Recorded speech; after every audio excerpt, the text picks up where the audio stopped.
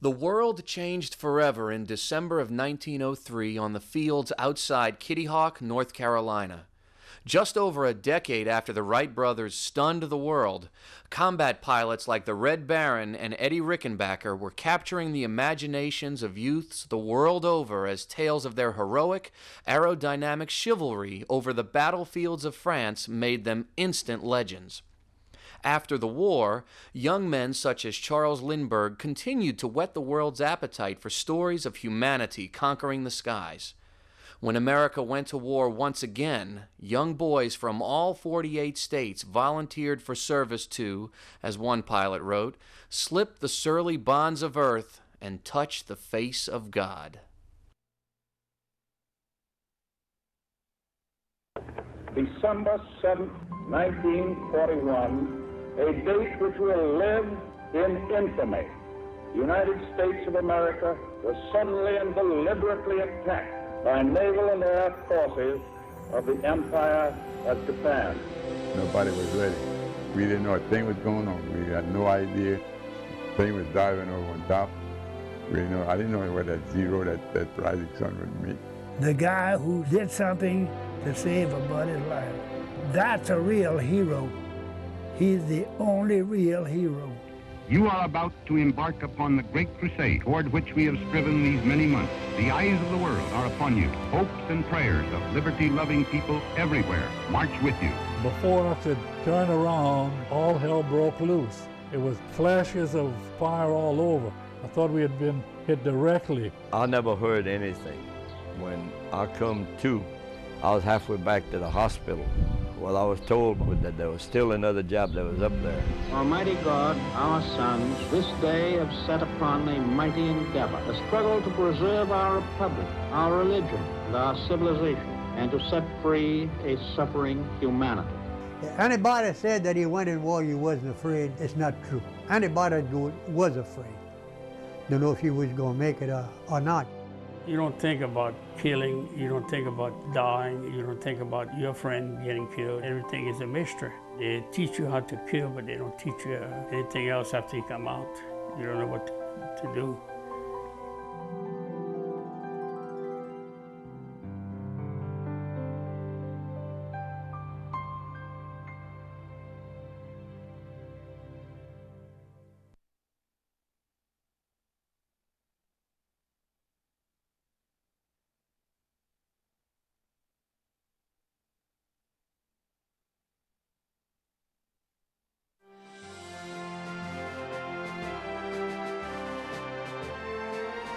As the Allies began their invasion of North Africa in the fall of 1942, the need for a new air force to patrol the Mediterranean became apparent.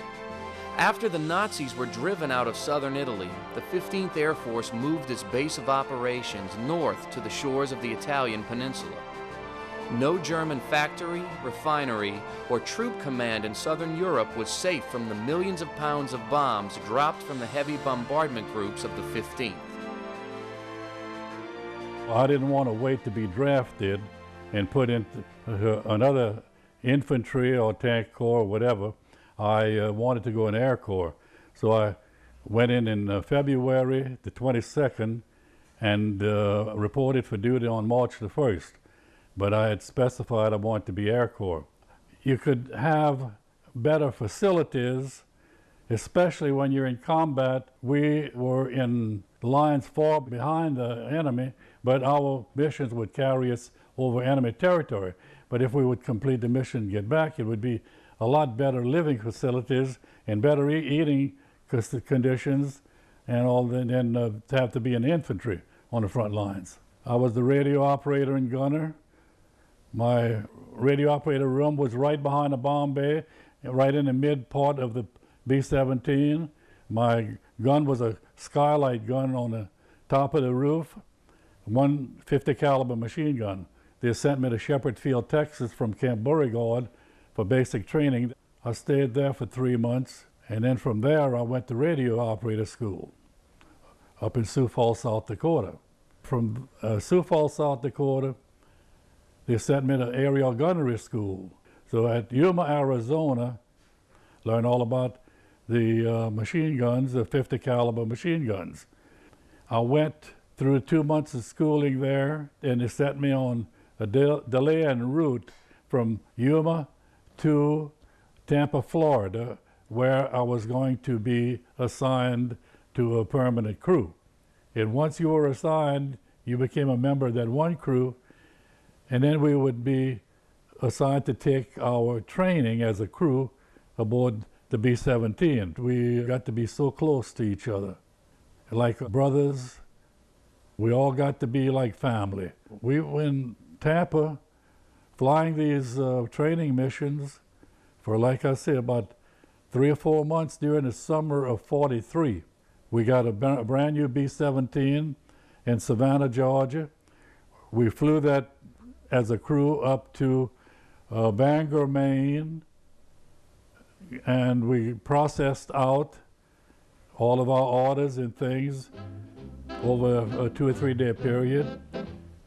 Then we flew from there to Goose Bay, Labrador, and then refueled in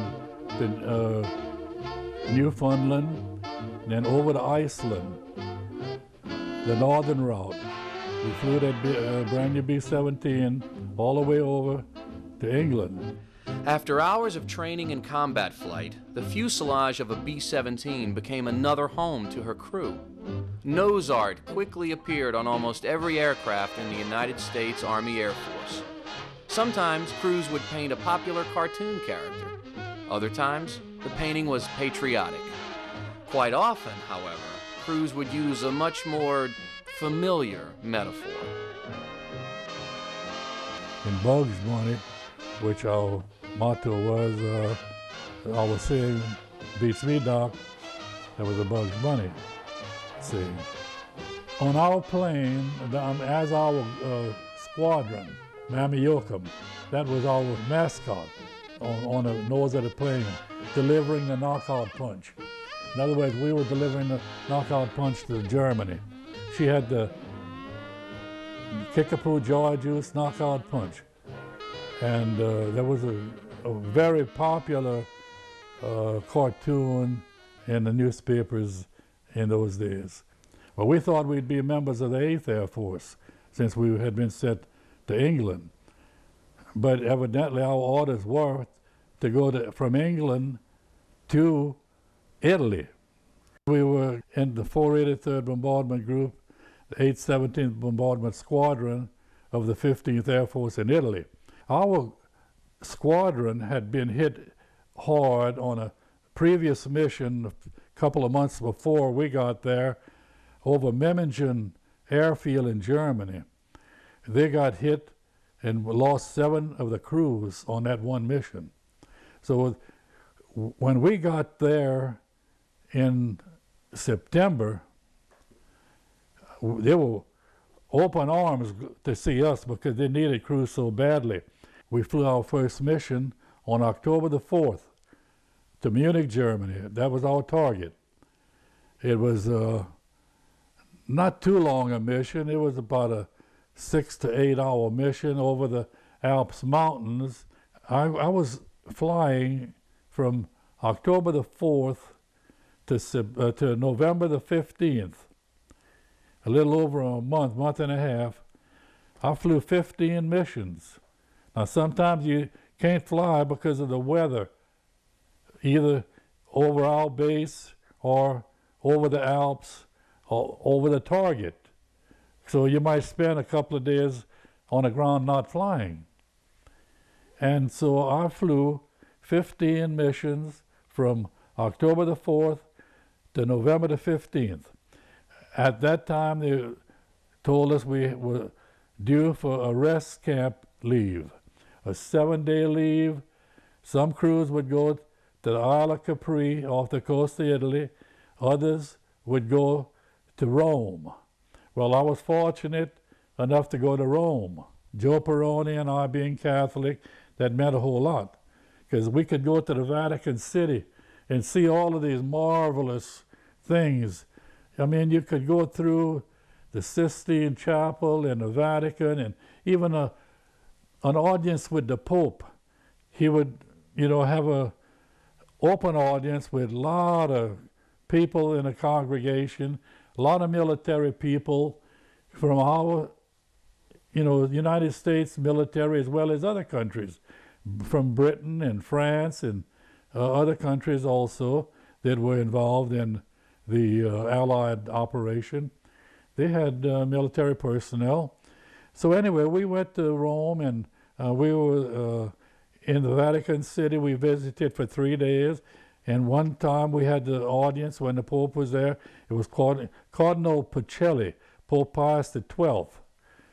And so after he gave his greetings and talk and all of that, is the little message, you could go up and kneel and kiss the papal ring. And he would say, well, and where are you from in the United States? He knew we were American airmen. And I'd say, I'm from Louisiana. He's south of New Orleans, a town south of New Orleans. He says, you're with Archbishop Rummel. He knew the Archbishop of New Orleans diocese was Rummel right there. I say, yes, yes.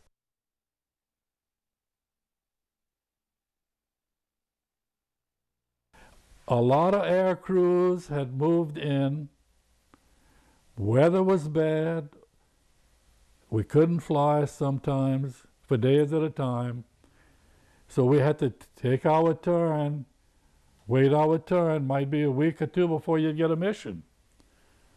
But I mean, finally when I got to be close to finishing my tour, I had written home to tell them not to write anymore to that address, because by the time their letter would reach me, I would probably be finished and on my way home. In the morning before we would go on a mission, the bombardier, navigator, pilot, co-pilot, and radio operator, we were the 5 members that went to briefing. The others went out to the flight line to pre-flight the plane, get everything ready for the flight. Then we would meet them out there after the briefing. So they would get us up about 4 o'clock in the morning. We'd go to breakfast. It would call and say, H hour, that means this is time to get up. We would go to briefing, half of the crew, and the other half would go to the flight line. And at the briefing, they would say, in this big room, your target for the day. And then they would take the canopy off of the big map, and they would tell us all about it. And you'd either hear, oh, if it was a rough target in previous missions, a lot of ohs and ahs. But if it was one that was an easy mission, okay. Mostly every mission almost, the engineer gunner would go to the mess hall and pick up the sandwiches at the mess hall. They were orange marmalade sandwiches most of the time. And over that altitude would sometimes be 32,500 feet up. And that temperature up there is 60 below zero. So your sandwiches would freeze. We'd come back down to get low enough to eat them. They were hard as rock, frozen. And always said, boy, if we could only get a chance to bomb that orange marmalade factory. To most Americans living in the States in the spring of 1945, Allied victory seemed inevitable. The German offensive in the Ardennes forest had been pushed back. The Japanese had surrendered Iwo Jima, and Allied forces began pushing their way into Germany past the Siegfried Line. Troops on the front, however, knew the war was far from over. Bomber crews were still sent from their bases on a daily basis, and more young men were killed, wounded, or missing over German territory.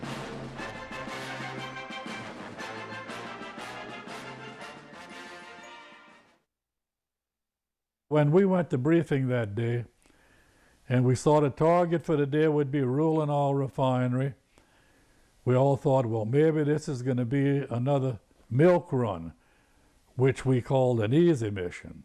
It might be long, but all you had to do was go and deliver your bombs and come back, like the milkman delivering his milk on the route, We call it a milk run. Well, the Germans were very good at being deceptive. They could have an easy target one day, and when you went back, that target was well fortified the next time, because they could figure you're going to come back there.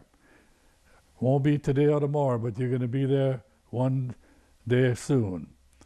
So they'd move a lot of the railroad anti-aircraft guns in around the target from other areas. They'd move a lot of the fighter planes close to the area, waiting.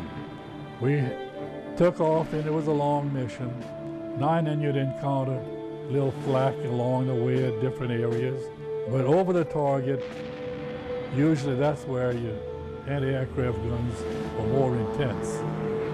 And when they would get an air raid signal, a siren, the Germans, that the formation of planes were coming, then they would really concentrate on the area above that target and start shooting at you when you would come into range. Well, this time we were up there, and I had put on all of my flak suit, my vest and my helmet and oxygen mask on. Naturally, we had that on from the moment we got to 10,000 feet. I was in a position where I had to watch the bomb bays, the bomb bay doors. They said bomb bays are opening. I said bomb bay doors are open. So we went from the IP on as we got closer to the target. Had aircraft fire. Black smoke, gray smoke. There was 88 millimeter cannons or 105 millimeter cannons exploding. Sometimes you'd hear the shrapnel coming through, and you'd huddle more closely. All huddled up watching the bomb bay. Finally, when we got to the target, he said, bombs away. And I said, bomb bays are clear. And before I could turn around, all hell broke loose. It was flashes of, I don't know, fire all over. I thought we had been hit directly with one of the anti-aircraft shells. And I mean, I was peppered with shrapnel. And I got a few pieces in my hand and my face and all of that through my oxygen mask. It looked like we were losing altitude. So I said, radio to pilot on the communications. No answer. I did that 3 or 4 times. Radio to pilot, no answer. I said, everybody in the nose of the plane must be dead. If the pilots had been hit or killed, the plane had to go down. So I looked back to the waist gun, and my waist gunner, Richard Josephson, was motioning, come on, let's bail out, you know. So I guess we were losing altitude, and we were getting down around 20,000. And you're not supposed to bail out at that altitude, out of oxygen. You can have anoxia. Lack of oxygen, you're going to pass out and die. I said, I know we got to get to lower altitude before we bail out and open our chute. And so he was motioning to me, come on, come on. So I grabbed the chute and I went back to the waist, and he was getting ready to bail out, and I was trying to hook my chute on. And boy, I tell you, I guess we were down to maybe 15,000 feet. And he went out the door, waist door. And then when I was hooking my shackles to the harness, my parachute, I was diving out the door at the same time. I says, I hope it's on. All of a sudden, I pulled hard, and it straightened me out, pow, you know, from tumbling, and the harness is caught. I was coming down probably maybe 10, 12,000 feet. I looked down below me. I could see all the formation of the planes going on in the distance. Fighters were still attacking. And I was watching my waist gunner that had bailed out right before me. He was below me. We get a little bit lower, and I could hear wing, bullets whizzing by. I said, uh-oh, they're shooting at us from the ground. They had a lot of civilian farmers in that area. And so I started working my shroud lines to make a pendulum, make a harder target. I was probably about 3,000 feet above, and I saw him land, hit the ground. The German civilian farmers were running out to him, and he didn't get up to move. And then the next thing I know, I'm really being carried by the wind over a forest. A lot of trees. So I've come down through the treetops. My parachute got hung up in the top of the trees. My feet are about 15 feet from the ground. And there's some civilian farmers with their rifles. A risky. They thought I was a Russian paratroopers, because we were close to the Russian lines. And boy, they hated the Russians. They didn't like them one bit. So I said, next risky, Americana. And just at that time, I was looking down the muzzle of those rifles. I figured one of them's gonna pull the trigger, and that's it. But I heard voices, 9, Nix. 3 German soldiers in a little horse and buggy gig came up the road. Were telling them not to shoot. 9, Nix, that means no. So they pulled up and they took control and they started talking, the soldiers and the German farmers and all of that. I couldn't understand what they were talking about. I didn't know how to speak German. The farmers went to this farmhouse not far away down the road. They came back with some axes. I said, what are they gonna do? Kill me with the axes? You know, you're always thinking the worst. So finally they started chopping the tree down. When they got the thing chopped down, the tree came and I came down with it. And I hit the ground hard with my leg and buckled my knees, and it really did do some harm, hurt. I was surrounded by German civilians, women, men, farmers in that area, children. The women started, the parachute, you know, that silk, boy, they could make some pretty dresses, wedding dresses and all. With that they were figuring, I guess. And that was the least of my thoughts. So then the German soldier, the one that seemed to be the one in charge, he came to me and started, they were all searching me. And I had so many layers of clothing on, like I said, at that altitude, we always had a lot of clothing for the cold. So they searched me out, they took my .45 pistol away I had in my belt. Pistol, yeah, okay. They took it. And then I couldn't make them understand anything. I was pointing inside of my jacket in my shirt pocket. I wanted them to look there. I had the identification that were given to us with all of the languages, that if we were shot down over enemy territory, we were to be interned as prisoners of war. If we were shot down in friendly territory, they would try to get us back to our American lines. If it was a neutral country, they would intern us for the duration of the war. So all of that was written on there as an American airman.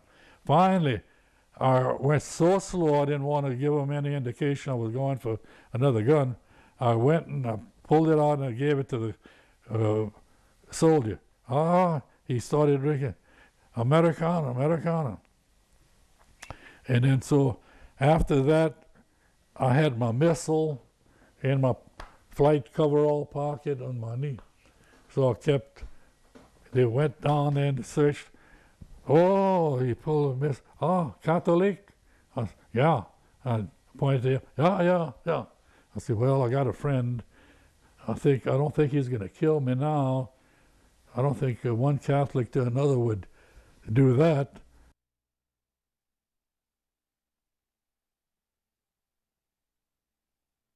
Whenever a soldier was declared killed or missing in action, the U.S. government sent a Western Union telegram home to the family of the soldier in question. The messages were short and often unclear, but concern always followed their delivery. It could be argued the most feared man in America during World War II was the one delivering the Western Union telegram. They brought us into a little jail.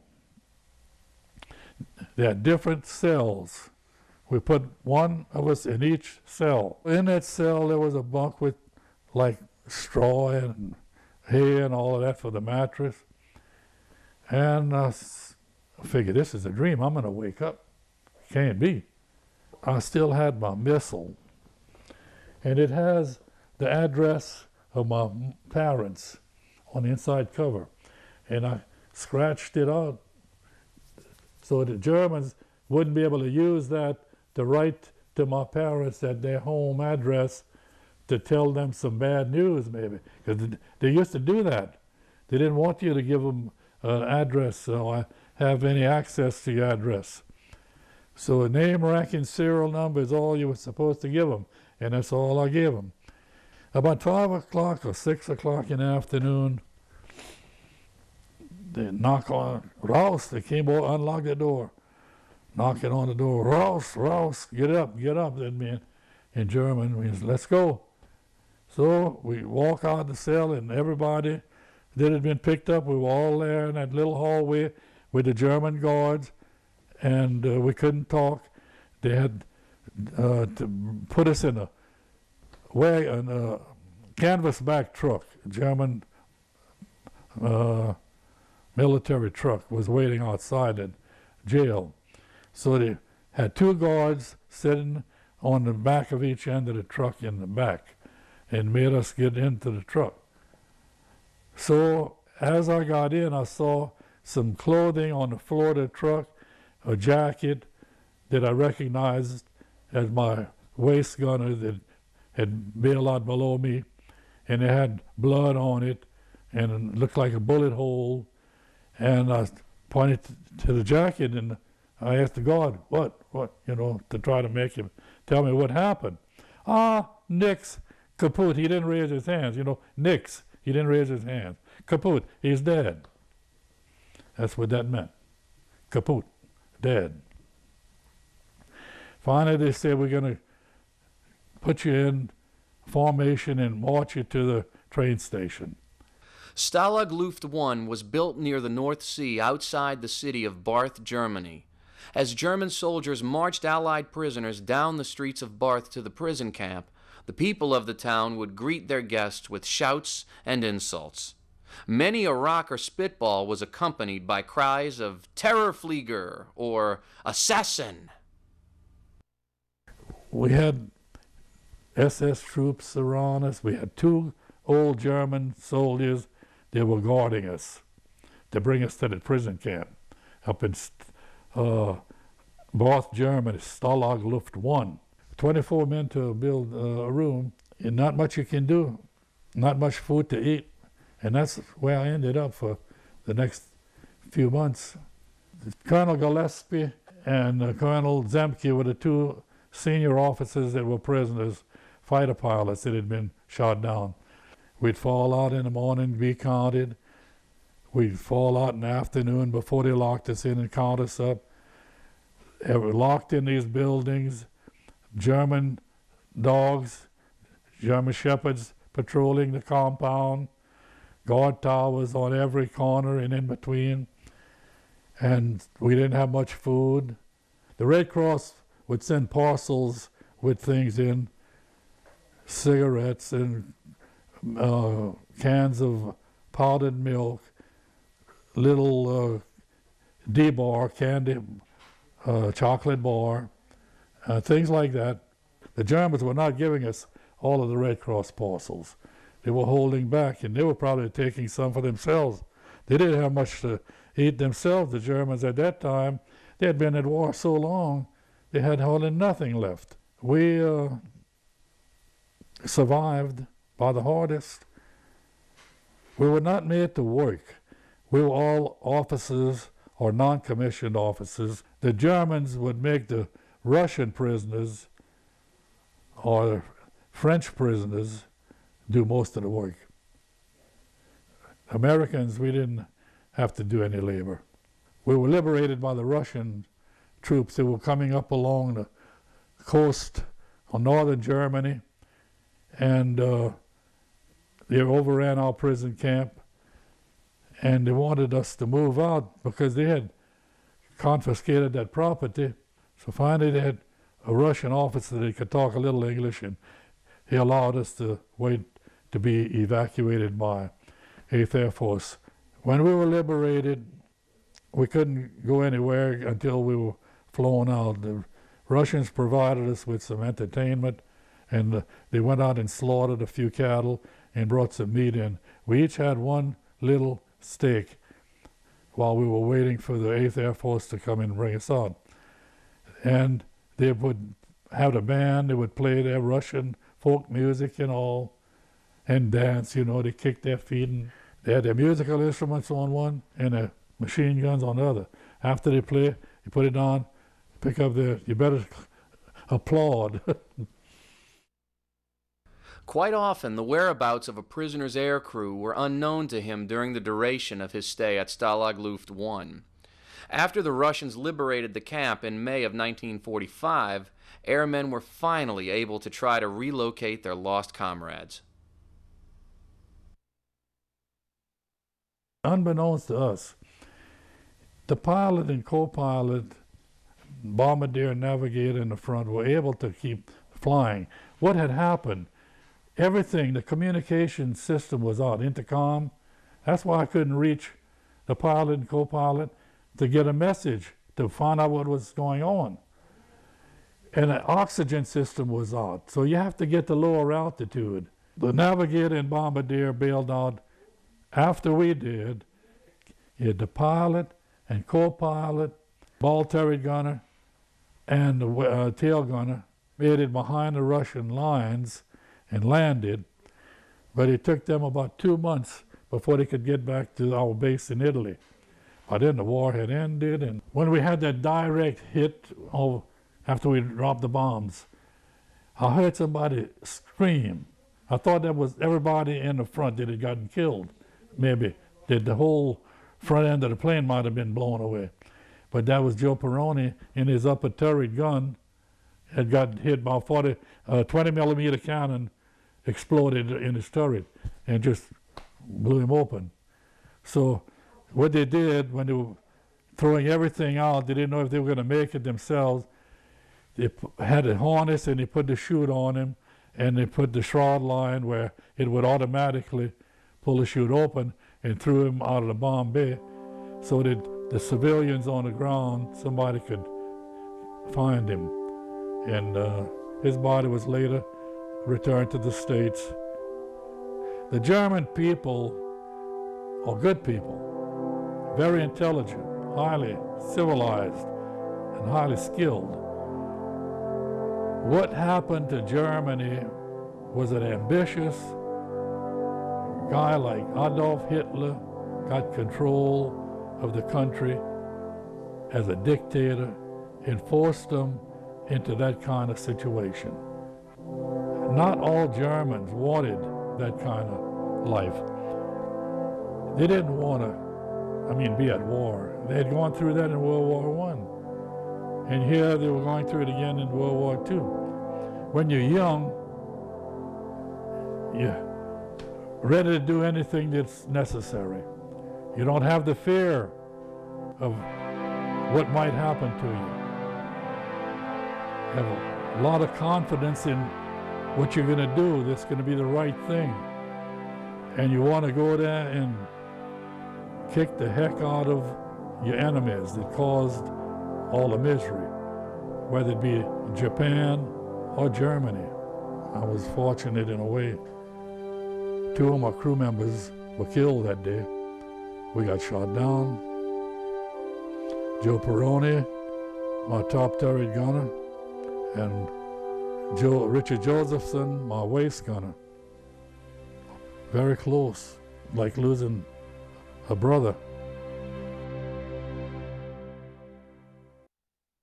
On November 10, 1775, the Continental Congress formed a new branch of service to assist the Continental Navy in its land operations. Tun Tavern in Philadelphia, Pennsylvania became the first recruiting station for what would eventually become the United States Marine Corps. Less than a century later, the Marines distinguished themselves during the Mexican War by taking Chapultepec Palace near Mexico City. During World War I, the Marines once again earned fame at the Battle of Belleau Wood, where they earned the nickname Devil Dogs. Perhaps its crowning glory, however, was sealed in blood on the beaches of hundreds of islands in the Pacific.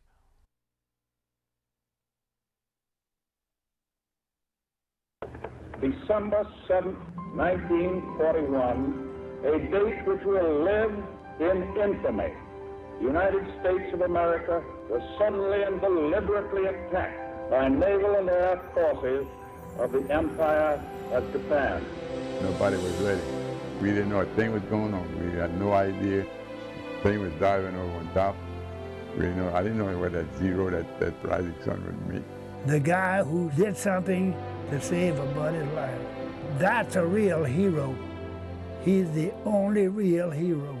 You are about to embark upon the great crusade toward which we have striven these many months. The eyes of the world are upon you. Hopes and prayers of liberty-loving people everywhere march with you. Before I could turn around, all hell broke loose. It was flashes of fire all over. I thought we had been hit directly. I never heard anything. When I come to, I was halfway back to the hospital. Well, I was told that there was still another job that was up there. Almighty God, our sons, this day have set upon a mighty endeavor, a struggle to preserve our republic, our religion, and our civilization, and to set free a suffering humanity. Anybody said that he went in war, you wasn't afraid, it's not true. Anybody that was afraid. Don't know if he was going to make it or not. You don't think about killing, you don't think about dying, you don't think about your friend getting killed. Everything is a mystery. They teach you how to kill, but they don't teach you anything else after you come out. You don't know what to do.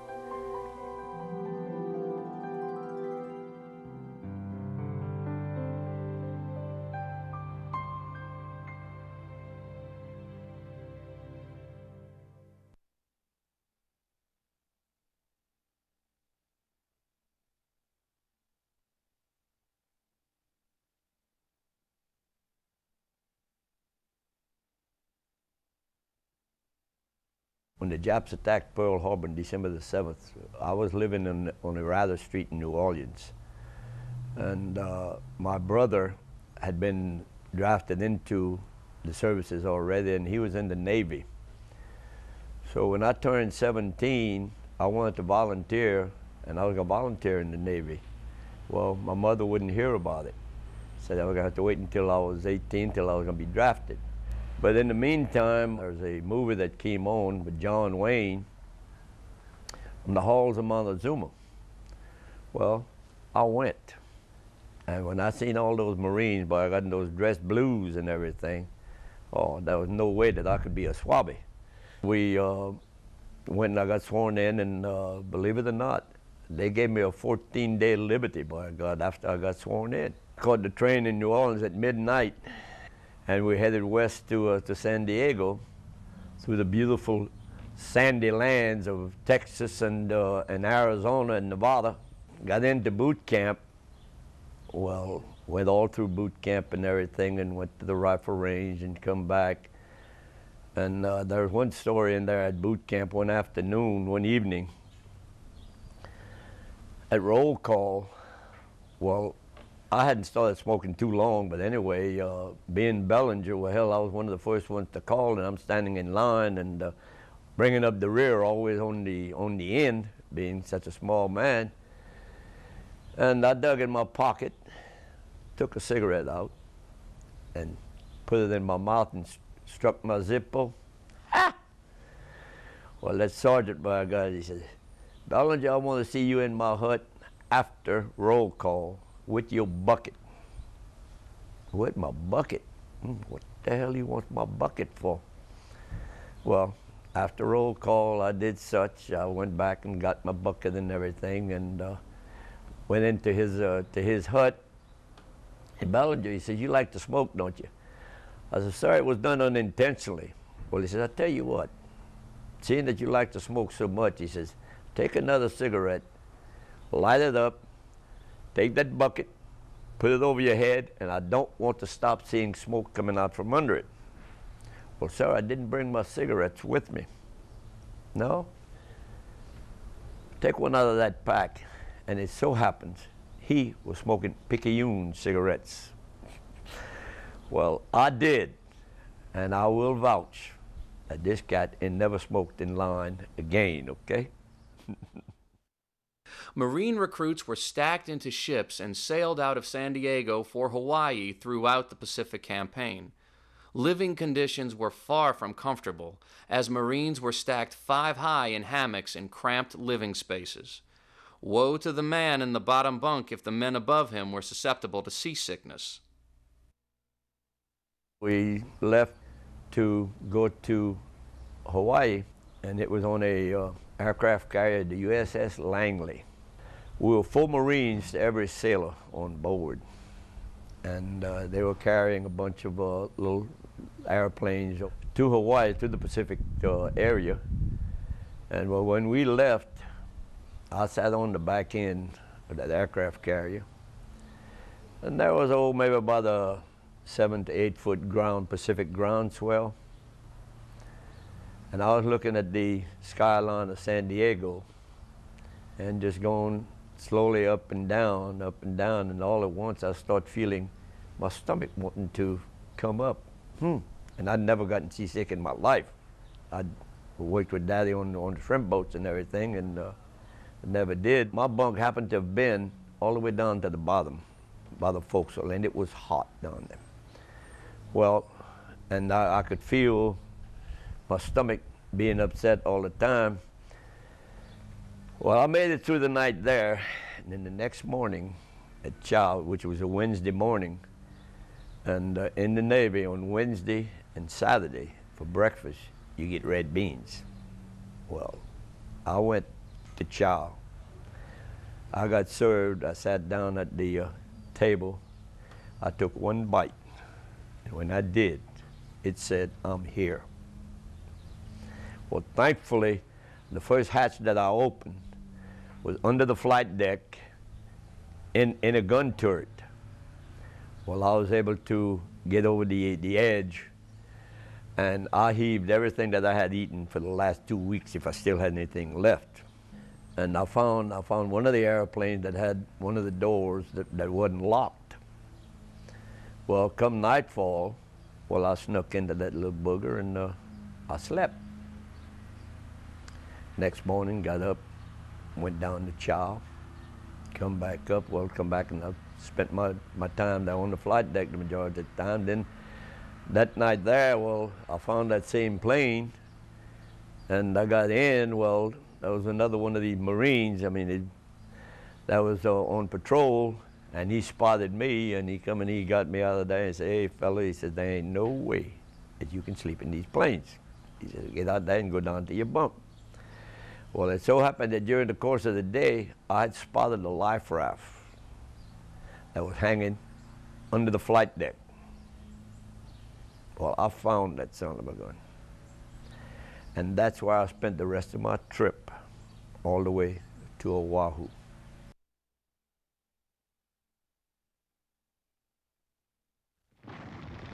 Island hopping was a strategy devised and employed by the Allies in the Pacific Theater of Operations. The Marines would skip or hop over certain heavily defended islands and seize lesser defended areas that could serve the same strategic purpose. The Navy would then blockade the surrounding islands with submarine and air attacks, stopping the Japanese from assaulting, while rendering the Rising Sun military ineffective in halting an advancement toward Japan. By the summer of 1944, the Marines were forcing their way through the Pacific toward the Japanese archipelago. The Corps had already seized a foothold on the Solomon and Gilbert Island chains, fighting hard battles at Guadalcanal and Tarawa, among others. Eager to gain an airstrip within bombing range of Tokyo, the military brass drafted a plan for the invasion of the Marianas Islands. When we got to Hawaii is when I made up with what I always call my foxhole buddy by the name of Thad Boyd. He was 29 years old and held the majority. I was a 18, 19-year-old. So we all called him Gramps. Well, from that time on, anytime that I got transferred, well, Thad Boyd got transferred with me. And so we became like two brothers. I mean, we were just as close as two brothers. We were replacements for the brothers that had been lost on Tarawa.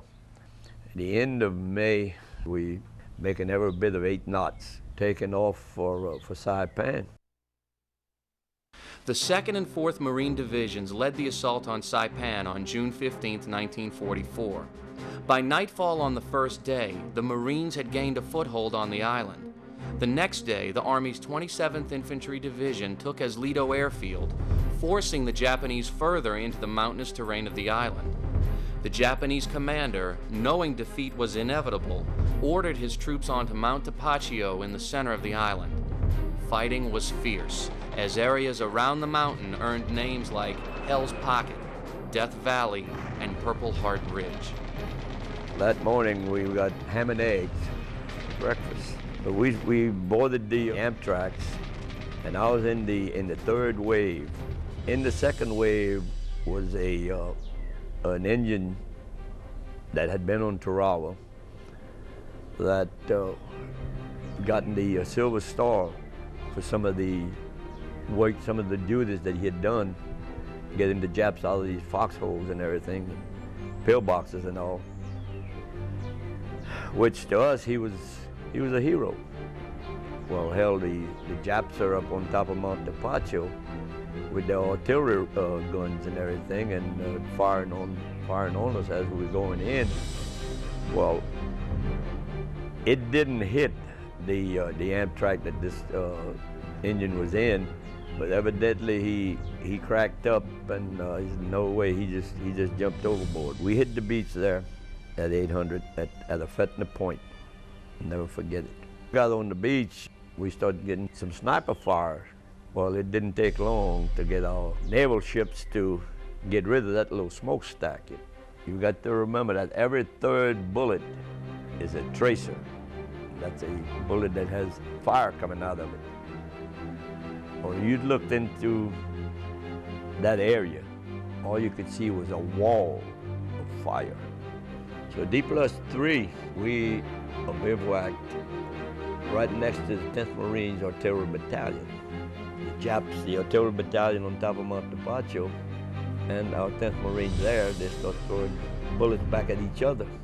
But like I say, oh hell, I wasn't 25 yards from the side of the battalion. You could hear those shells coming in and exploding. And I heard this one come in. And when it hit the ground, well, my foxhole literally vibrated. And I was just waiting for it to explode. Well, the next morning when we got up, thank the good Lord, it was a dud. Well, they had decided that they were going to bivouac there for the rest of the night. Now you can envision trying to make a foxhole on the side of a mountain. Well, finding some little rocks, and that's when I come back and this with Boyd. I meet up with Boyd, and he trying to make that foxhole, like I said. Well, then I'm starting to help him, and I never heard anything.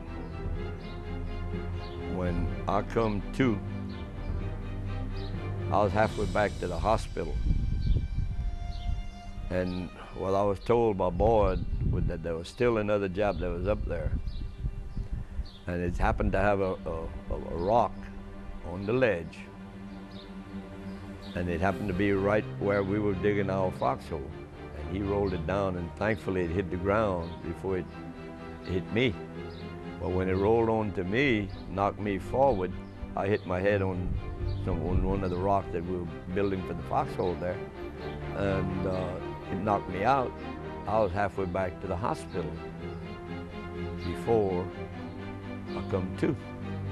Towards the end of the battle for Saipan, Japanese commander Yoshitsugu Saito rallied his troops and civilians to form one last fatal banzai charge on the encroaching Marines. There is no longer any distinction between civilians and troops, Saito said. It would be better for them to join in the attack with bamboo spears than be captured. Saipan was pronounced secure on July 9, 1944. Almost all the Japanese garrison was lost defending the island.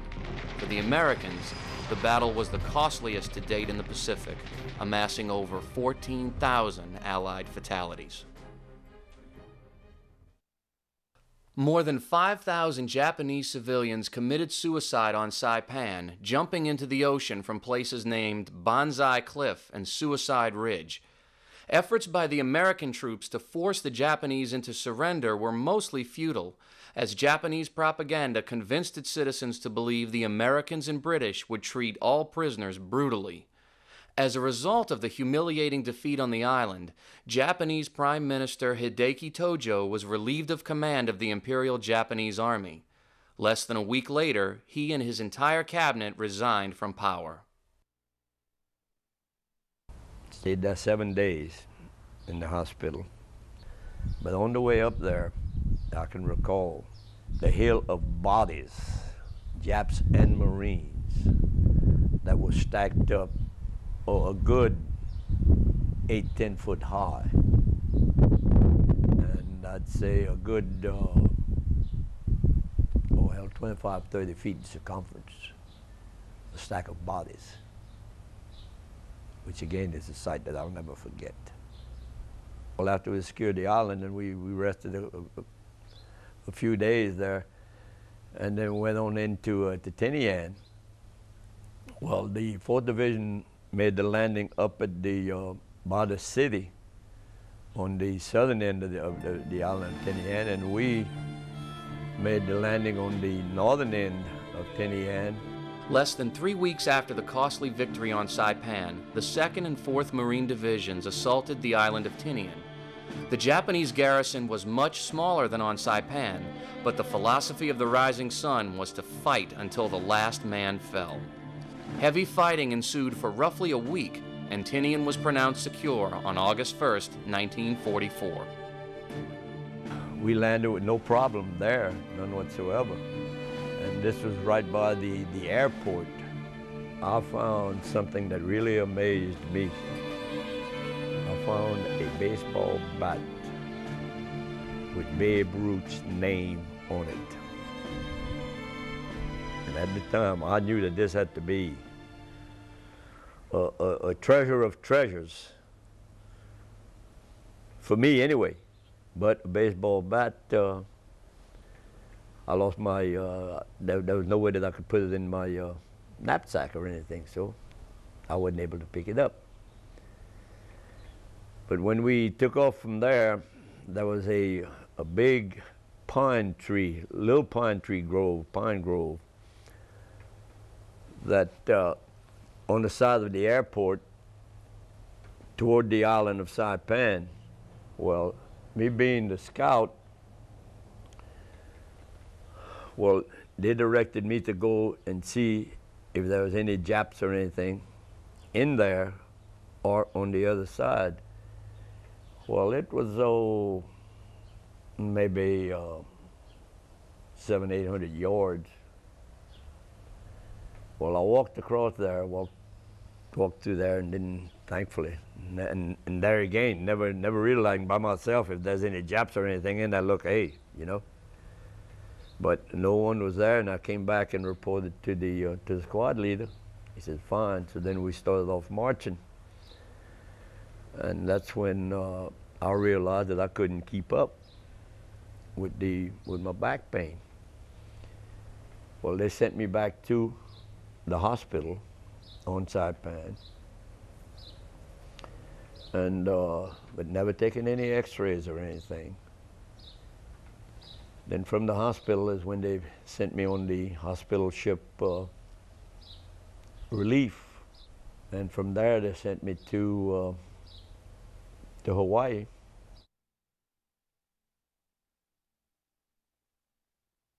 Early in the morning on August 6, 1945, Colonel Paul Tibbets and his crew boarded their B-29 and flew from the island of Tinian toward the Japanese archipelago. Their bomb payload that morning was a single piece of ordnance codenamed Little Boy. It wasn't until the Enola Gay was airborne that Colonel Tibbets could finally reveal the details of the top-secret mission to his crew. At roughly 8:15 a.m., the world entered a new age as the rising sun of Japan was eclipsed by 16 kilotons of human invention. The first thought that came to my mind when I heard about the atomic bomb was to realize the American lives that we had saved. Because had we had to hit the islands of Japan, hey, God knows how many American lives we'd have lost. I was married, and it was exactly 1 year to the day when I passed under the Golden Gate Bridge, when the war stopped. September the 2nd, 1945. 3 days after the Enola Gay dropped her atomic payload on the city of Hiroshima, Captain Frederick Bach flew his boxcar over the Japanese islands and dropped another atomic wonder weapon on the city of Nagasaki. On August 15, 1945, after more than a decade of atrocities and aggression, Emperor Hirohito ordered the unconditional surrender of all Imperial Japanese forces. On September 2nd, on the deck of the USS Missouri, the Japanese officially surrendered to the Allied forces. World War II was finally over at a cost of over 72 million lives worldwide. A while back, I was in with a veterans group, and the majority of them were from the European theater. And someone in the group asked what was the most beautiful sight that they had ever seen. Well, quite a few of them say, hey, that's not hard to describe. He said, the Statue of Liberty was the prettiest sight that we've ever seen. Evidently, I must have been the only one from the Pacific that was there, so I couldn't let that pass. So let me tell you one thing, guys. I know what y'all are saying, and I can understand and appreciate what y'all were saying. But I said, don't never think for 1 minute that that Golden Gate Bridge is not as pretty as that Statue of Liberty, buddy. I said, that is a beautiful sight on the Pacific side. And I spotted that son of a gun about 8 o'clock in the morning. Just the top of it I could see. And it was 12 o'clock before we could get under there. That is an experience that I will never forget, that I'll treasure for the rest of my life. The Japs had offended us, and we needed to defend each other, defend ourselves, and yes, we were going to Tokyo. But because of what happened to me, I didn't get a chance to go to Hiroshima or anything, but we did our job anyway. In all honesty, I've got pride. I've got to say pride for the Marine Corps. That's the top. And they, Semper Fi, always faithful to the Corps. And once a Marine, always a Marine.